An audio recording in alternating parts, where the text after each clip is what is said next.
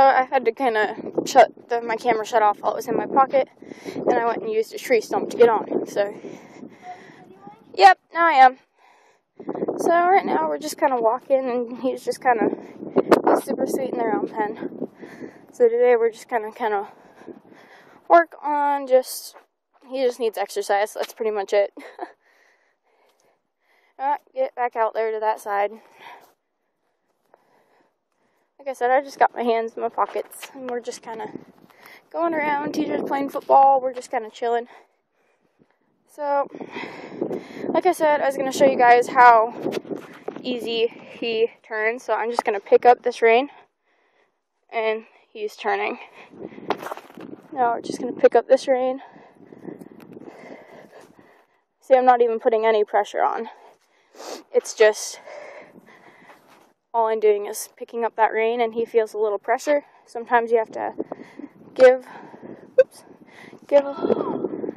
sometimes you have to kind of wiggle your fingers. Well, you can see what I'm talking about.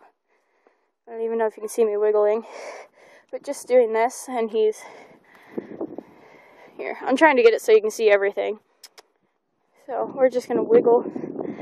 I'm just using 2 fingers and pulling, and we're going to turn through the middle.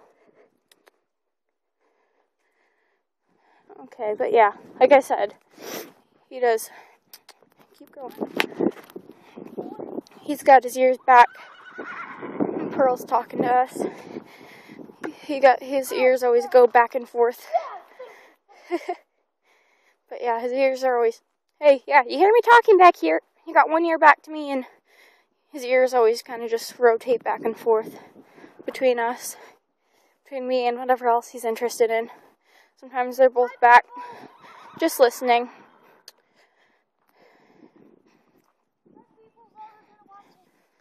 So we're going to trot.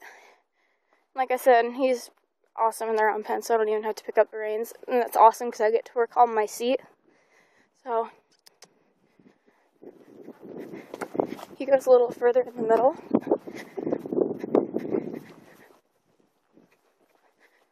So, yeah, we're just trotting.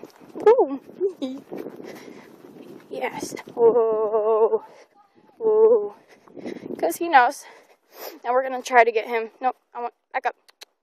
We're going to get him to stop without using hands at all. So, whoa. I'm going to lean back. Whoa. Whoa. Good boy. So just working on your seat, because your seat's a huge communicator to your horse. Because that's the first thing you move. If you look in one direction, whoa, that was loud. If you move in one direction, your whole entire, if you move your head, your weight's going to shift, and they're going to be able to feel that in your seat. So that's something that's really, keep going, important to have. So we're going to do that again. You got your ears back listening. Whoa. Whoa. Whoa, Chuck. Whoa. Okay, we'll do some posting.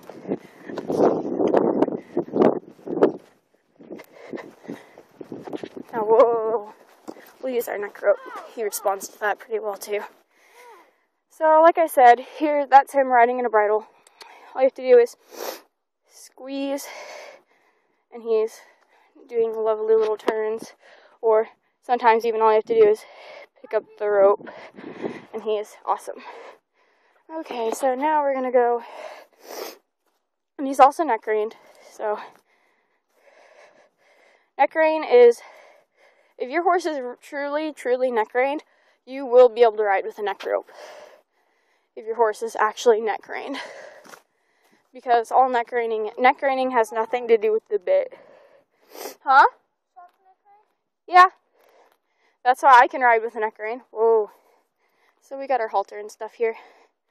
So I'm going to put just a plain old halter on him.